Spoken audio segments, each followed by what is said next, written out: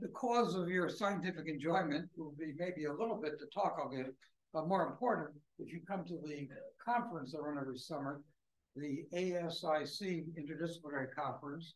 The days are free until 4 every day, and then there's talks from 4 to 8 at dinner. And this summer on June 24 to 29, it'll be in the Italian Dolomites on Lake Malvino. And several of you who have been there once or more times can testify this is the best conference you have ever attended. So if you're interested, email me. But if you're sitting on the bench, maybe you can move in 1 or 2, that's okay, because that people can, if they want to, still get a seat. Thank you. The schedule is tight and the room is kind of tight. Thank you. We'll get back to the beginning. Okay. Why do people and scientists confuse correlation and causation?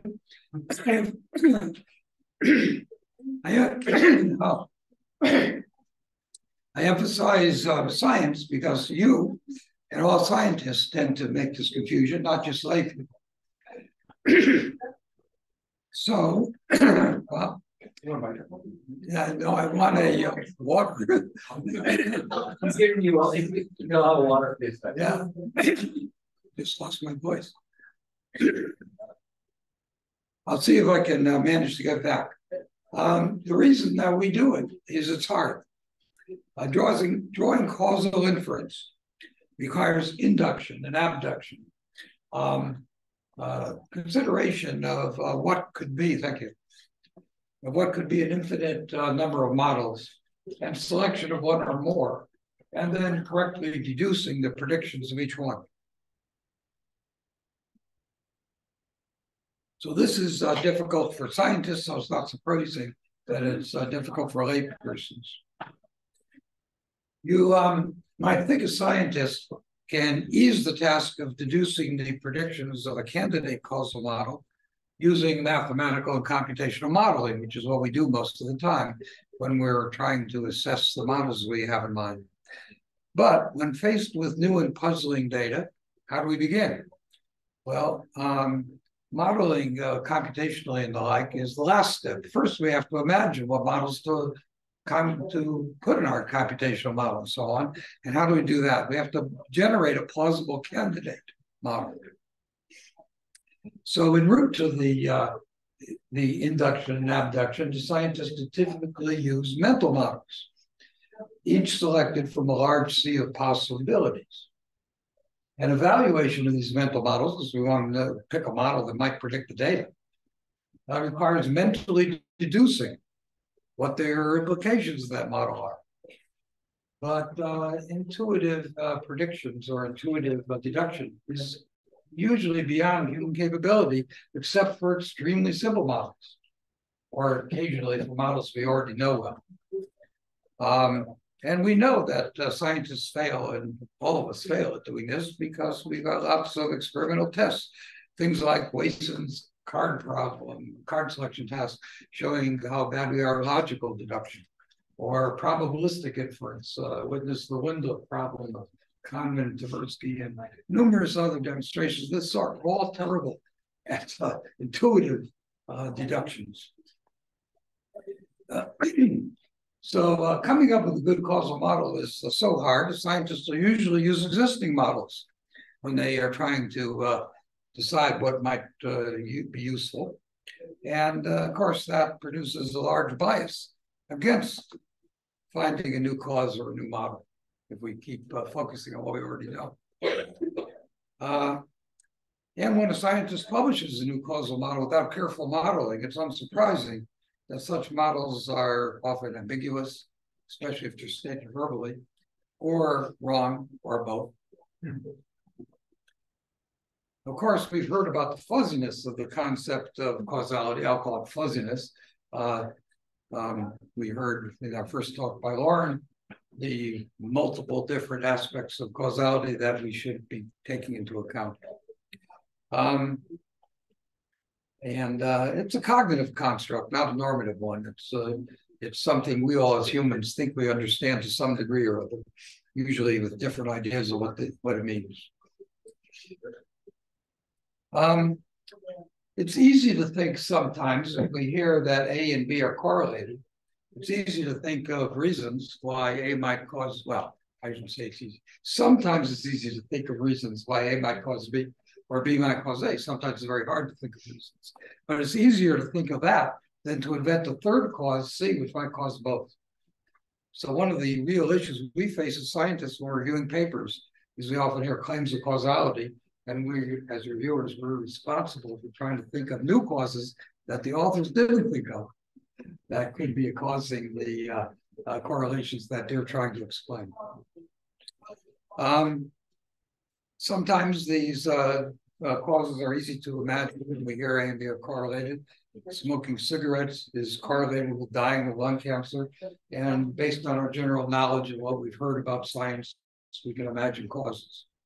Other times, a plausible mental model could be wrong. And one example we have heard many times, hormone replacement therapy is correlated with reduction in heart disease. That was claimed at one time, but it was later found not to be plausible. Other things were responsible for both. Or it just wasn't very good data. Sometimes very strong correlations can be due to chance or to unknown causes. And often in these cases, the two things being correlated seem unconnected. So it seems obvious there's unlikely to be a causal connection. This is one example sometimes pointed out. What is this? This is something about films Nicolas Cage appeared in over the years, and a number of people who drowned by falling into a pool. You can perhaps think of a causal connection between those two, but it seems unlikely. Implausible correlations, but that are indeed causal, is an acute problem for scientists because these occur rarely, but they're often critically important. Generating new causes from an effectively infinite sea of possibilities is difficult for the very best of us, and it's often slow and painful. Witness the development of something like quantum field theory, which has taken place over the last 100 years or whatever. But it is the case that the science advances when unusual things that we don't expect and unusual data comes along that we can't use existing theory to expect. And then we have to get new causes. Okay, it's much more common to encounter correlations that are plausibly causal. We see this all the time, but are not. And this occurs for lay people and scientists alike. So in my own research, I won't have time to go into them. I've had several examples where I was fooled for a while in thinking that there was a plausible causal connection when it wasn't. Examples were heartless queuing and short-term priming, and there are others. It took a lot of time and effort and computational modeling to discover better causes, let's say, than the ones that seem plausible at first. A real-world example of this sort of thing is a plausible case that an airplane flies. We've heard this many times because the wing shape causes less pressure on top. A Bernoulli explanation for why planes go up and stay in the air. And that seems good. We think to understand that, except that planes fly okay upside down. And then you realize, wait a minute, there's got to be something more to the story than that. If you're puzzled, there are plenty of places you can read about this. It's not easy to explain why planes fly. Okay. Other problems causing difficulty are mistaken assumptions about the way that causality must work. And this can lead everyone astray, magicians and scientists and theorists. Newcomb's paradox is an example I often use. So choose one or two envelopes. The two envelopes, you don't know the content, you see them in front of you, but they contain either $1 each or $1,000 each. And you're supposed to take one or take two, trying to maximize your gain. That seems pretty simple. But you make this choice twice under the drug midazolam. That means that your reasoning is fine while you're making the choice, but you don't remember what you did. Okay. Now, it turns out that the envelopes this time are filled with $1,000 each if you chose one the other time, but are filled with $1 each if you chose two the other time, but you don't remember. All you know is you made this choice previously or another time. Okay? Now the question is, what do you do? Well, one answer is whatever's in the envelopes in front of you is there. They're fixed. You cannot change the envelopes by any decision you make. That means backwards causality. Therefore, you're violating the rules of causality, and therefore you should take two. Doesn't matter. Argument two: if you take one, you would have taken one on the other occasion because you're reasoning the same way. Therefore, you should take one and get $1,000. It's better than taking two and getting $2. Okay, which is the right reason. Okay. Well, people disagree about this. This is usually phrased in terms of God making the decision rather than you. But this is a better way to make it plausible for those of you who don't want to have metaphysical religious arguments. So I argue you should pick one. But many of the best human thinkers disagree, probably for reasons of this thinking about causal backwards causality. I think the cause of the contents of the envelopes both now and on the other occasion is not your choice now. You're not changing what's in the envelope. The cause of the contents on both occasions is your own reasoning. It's correlated. Whatever you reason now, you reason last time. And that's the cause. It's the third cause that's causing both occasions. Okay? This example of A and B being correlated are both caused by a different cause C. That's my argument. But as I say, the best people in the world still disagree about this. You can find arguments by everyone. I've given a talk recently about the difficulty of drawing causal influence, illustrated by the simplest form of correlation, one that you and most people, even laypersons, think they understand: linear regression. Now, you all obviously understand linear regression. You draw a straight line through the data, representing a correlation between A and B. What could be simpler? Usually we think of this as maybe with a Gaussian error or something. Well, that seems pretty simple. But first counter example I'll mention is Simpson's paradox. Every department at Berkeley admits more women than men. But then when you look at Berkeley, they admit more men than women. That doesn't seem right. Say, wait a minute, if every department is admitting more women than men, then surely Berkeley is doing so. But no, Berkeley isn't doing so. They're admitting more men than women. What's going on? Okay, this is a different version of The Simpsons that illustrates sort of one aspect of what's going on. We have a regression going this way for this group. We have a regression going this way for this group, but the regression of the whole thing is going the other direction. Now, that seems simple looking at it graphically, but in practice, Simpson's paradox occurs all the time in cases that fool everybody intuitively. We all get it wrong. And in numerous situations, it's so difficult, very difficult. And this can get much more complicated than this simple diagram. Second example I want to talk to is regression to the mean. That was explained first by Galton in the 1800s, but it's been misleading scientists ever since. He found that children's heights were less extreme than their parents compared with the population as a whole. You can think of various causal models to explain that, but Galton found that the parents' heights were also less extreme than their children, and that seemed to rule out various of the explanations that people were fond of at the time. And he came to a statistical explanation known as regression to the mean. And there's various ways to think about it, but this is the simplest possible example. We take one sample from a Gaussian distribution at the blue bar. That's the sample we take. On average, where is the next sample? On average, it's at the mean. So we're regressing to the mean. On average, we get closer to the mean than the first observation. We take two observations. Each of them is going to be, on average, closer to the mean. So this is the regression to the mean. Simplest example. Okay, you might think of this matter of regression to the mean as we fail to understand it because once you realize that could be going on, surely it's easy to understand it. And so, well, then we come to Lord's paradox, which I like to use as an example. Here's Lord's picture. He published this in 1967 in a 2-page article at Psychology. He was trying to show that there's something wrong with using a statistical argument, equation, a method, without thought.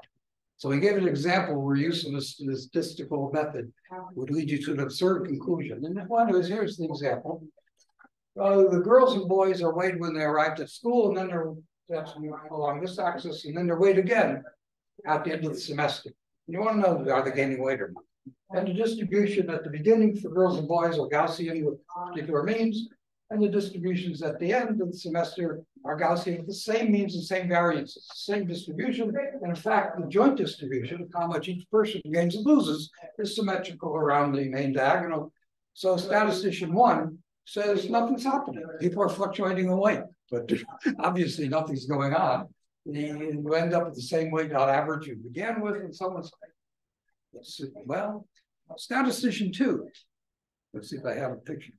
Statistician 2 argues that boys and girls are both getting weight, but the boys are getting more. But why? You carry out an analysis of covariance, you get these regression lines. Now we're back to linear regression. You get these regression lines. They're intercepting 0 above 0. So the boys are getting more than the girls. They're both getting weight. What? I mean, okay, does this make any sense? Well, one argument that's been used by various people over the years, you take a girl and a boy of equal weight, then you can look at how much of the distribution for each population is above the diagonal, below the diagonal, and you see that on average the boys tend to gain more. Well, you're comparing a light boy to a heavy girl. So wait a minute, we would never want to do that. That's ridiculous, right? We don't. That doesn't make any sense. This is a regression to the mean. The boy, heavy boy, light boy tends to gain weight, and a heavy girl tends to lose weight. Just regression to the mean. We're back to that again. Well, this seems, how could anybody confuse this? Well, Warren titled this a paradox. Like he was being funny. People got confused. So in 1969, he published another 2-page article to explain to people that it wasn't a paradox, that the second statistician was absurd. This is the wrong use of the analysis of covariance.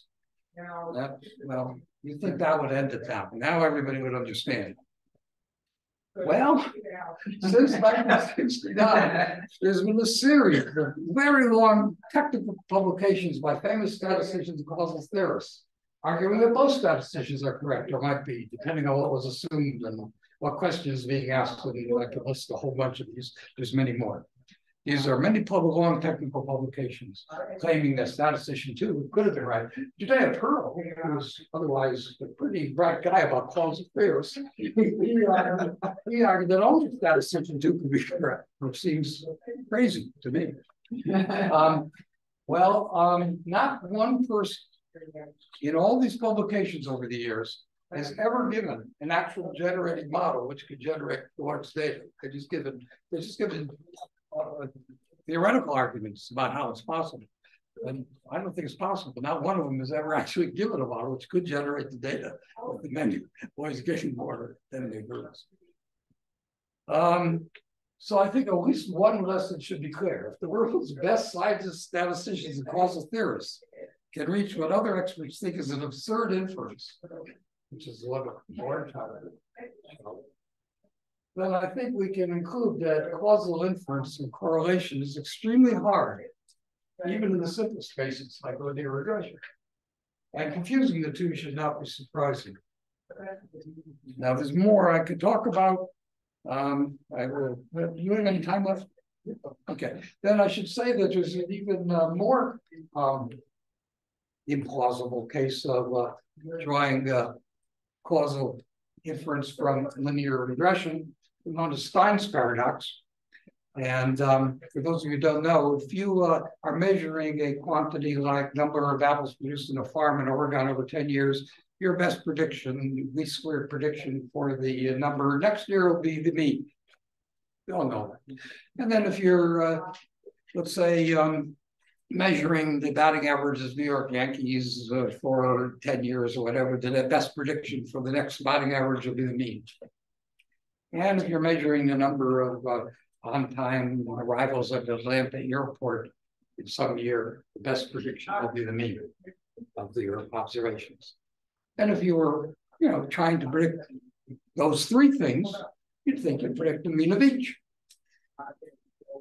No.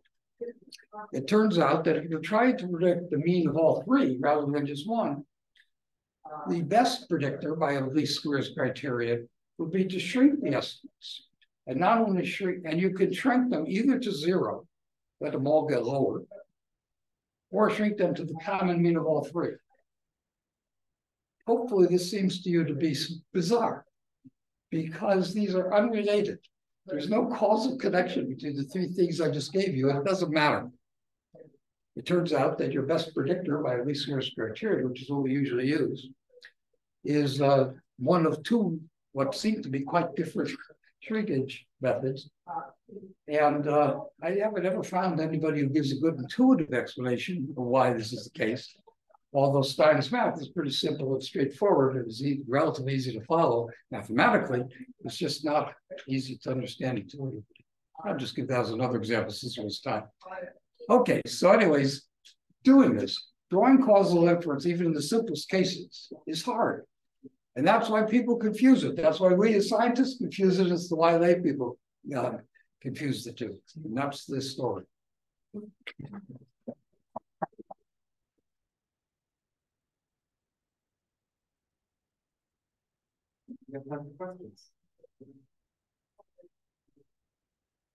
Great.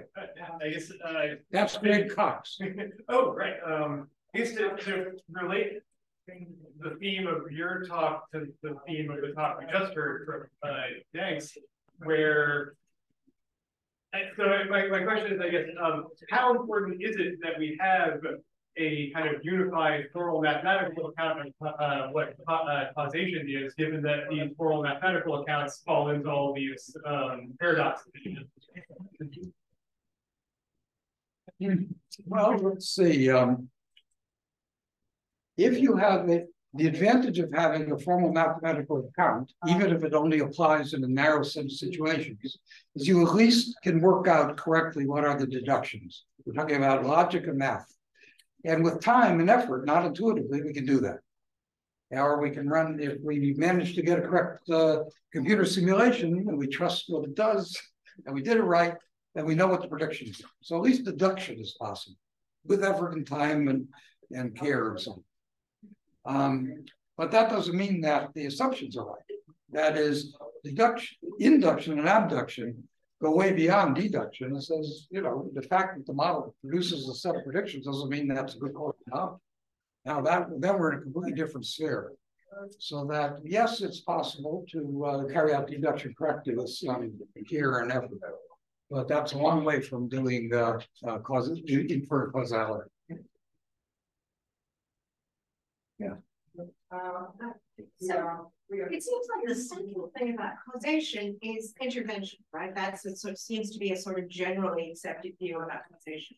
And all the examples you were giving were ones where either interventions just didn't happen or interventions couldn't happen. And, you know, the contradiction to this is that we know that young children are doing very good causal inference all the time, every day. Why are they doing so well when the scientists and statisticians are doing so badly? And I think a big reason is that they do experiments. They can actually do interventions. And I'm wondering how that would figure in this picture that you have.